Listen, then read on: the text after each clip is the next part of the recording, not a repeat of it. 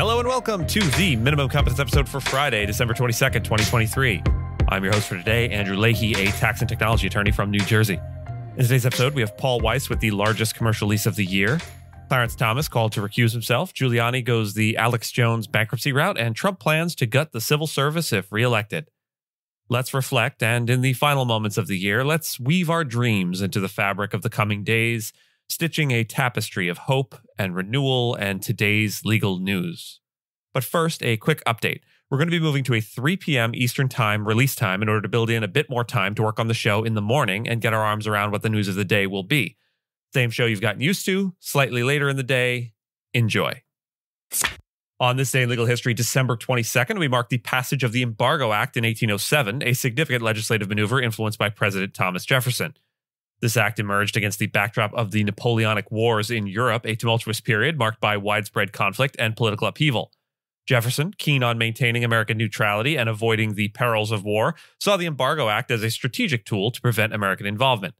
The act prohibited trade with all foreign nations, a sweeping measure aimed at deterring any actions that could entangle the United States in European conflicts. It represented a bold assertion of American sovereignty, illustrating a preference for isolation over the potential risks of international engagement. The law was designed to leverage American trade as a means of peacekeeping, hoping that economic pressure would encourage European powers to respect American neutrality. However, the Embargo Act's broad scope led to significant challenges in enforcement. Its restrictions created substantial economic hardships, particularly for American merchants and sailors who relied heavily on international trade. The act inadvertently harmed the very citizens it aimed to protect, leading to widespread criticism and opposition. The economic repercussions were immediate and severe, sparking significant distress in the maritime economy, especially in the New England states. The law not only disrupted commerce, but also instigated a rise in smuggling and illicit trade as merchants sought to circumvent the restrictions. This unintended consequence highlighted the difficulties in enforcing such an extensive trade ban.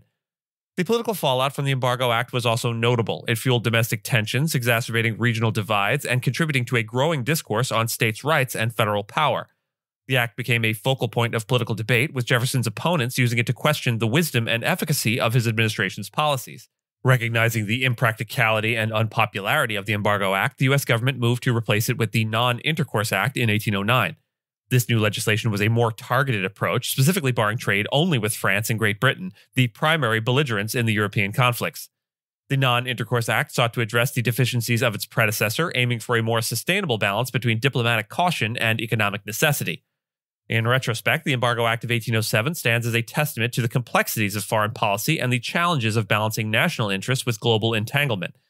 It reflects an era of American history where isolationism and neutrality were key themes in the nation's approach to international affairs. Despite its shortcomings, the act is an important chapter in the legal and political history of the United States, illustrating the ongoing struggle to navigate the treacherous waters of international relations. Paul Weis, aka Paul Weis, Rifkin, Wharton, and Garrison, has signed the largest commercial lease in the U.S. this year, committing to a 20-year agreement for 765,000 square feet across 18 floors at 1345 Avenue of the Americas in Midtown Manhattan.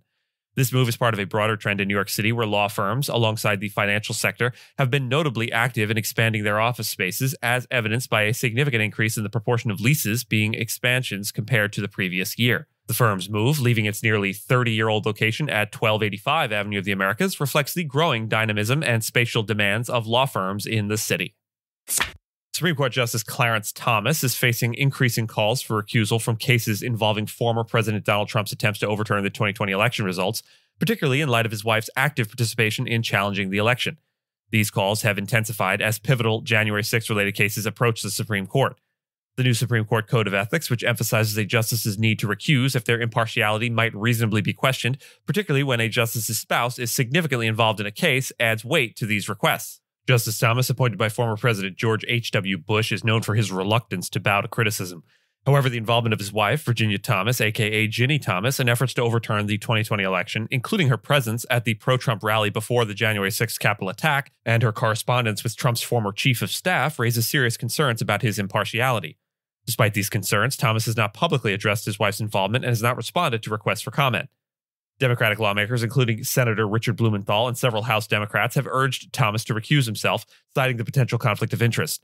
The situation is unprecedented, with significant implications for Trump's eligibility for the 2024 presidential race and the broader question of presidential immunity from prosecution.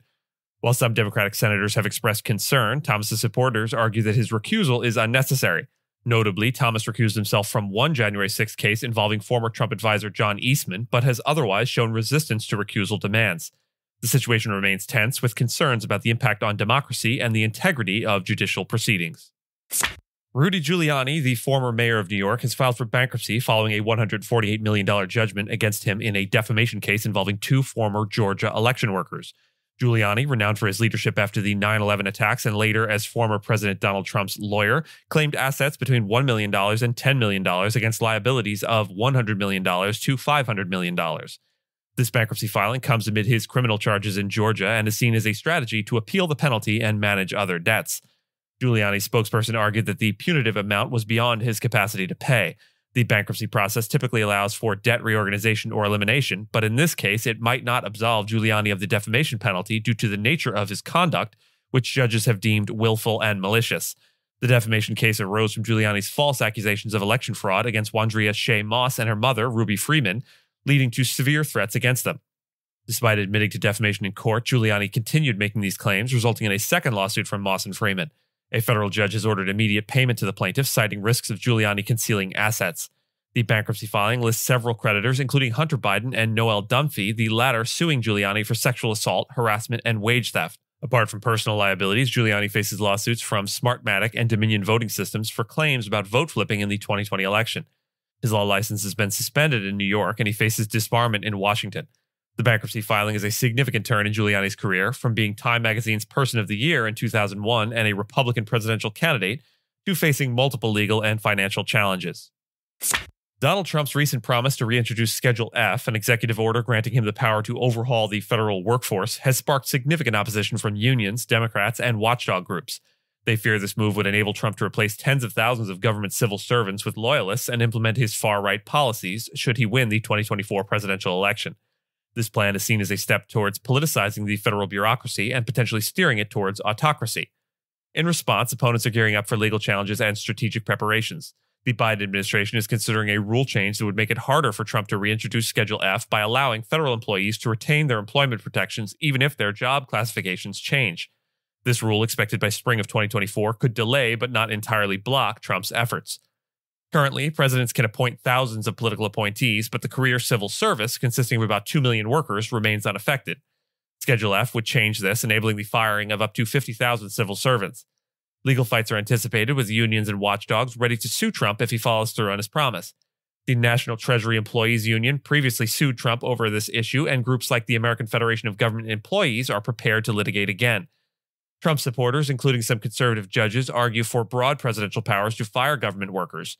Trump has used his campaign rallies to promise an overhaul of the, quote, deep state, a term used by conspiracy theorists to describe a supposed clandestine network within the government. He has vowed to pass reforms allowing the president to fire any executive branch employee.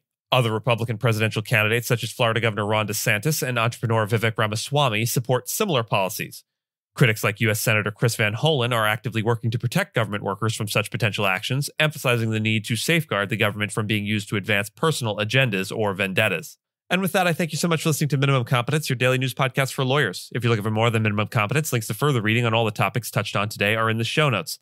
And reviews go a long way towards helping new listeners to find our show. If you have a moment and can leave a rating or review on your podcast player, we'd sure appreciate it. And if you know someone that might be interested in a story we cover, consider sending them the episode. Minimum Competence is available at minimumcomp.com and wherever you get your finely crafted podcasts. If you haven't checked out the website in a while, give it a look. There are complete transcripts and resources for each episode and its corresponding segments, as well as an opportunity to receive new episodes in email, newsletter form. We'll see you back here on Tuesday the 26th, and until then, remember, as December's chill bids the year farewell, we learn that endings are merely whispers of new beginnings. Or, whatever.